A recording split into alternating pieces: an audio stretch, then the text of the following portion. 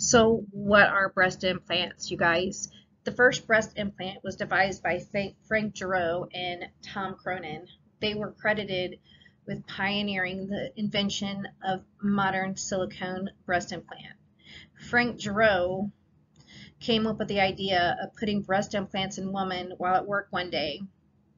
He was walking down a hospital hall and he saw that they had switched these glass vials that contained blood with these plastic bags, and he squeezed the plastic bag that was hanging, and he told his partner it felt like a woman's breast.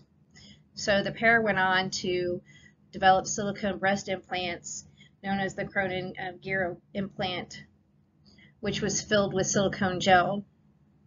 So they did a scientific experiment and they tested it on a dog named Ezmerelda. So the implant was inserted under Ezmerelda's skin and it remained there, harmlessly until the dog chewed the stitches out. So afterwards, it was determined that the Cronin-gero implant was safe for human trial. So, boy, they did a lot of testing to make sure it was safe.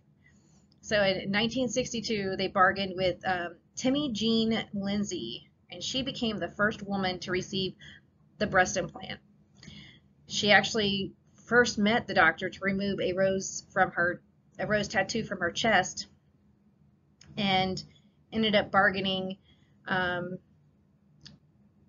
with him for getting that removed and getting her ears fixed in exchange for having her breast implants done.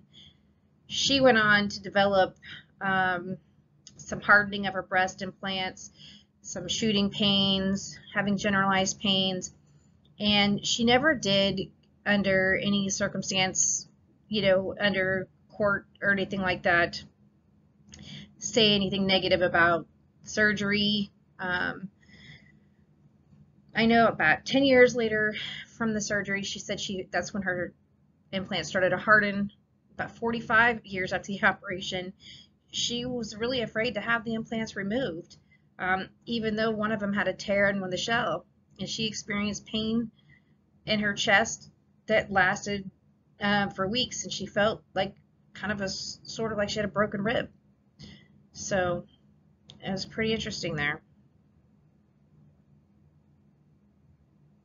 But there you go.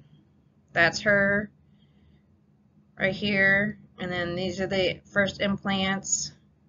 And these are the doctors. And this is what a blood bag looks like.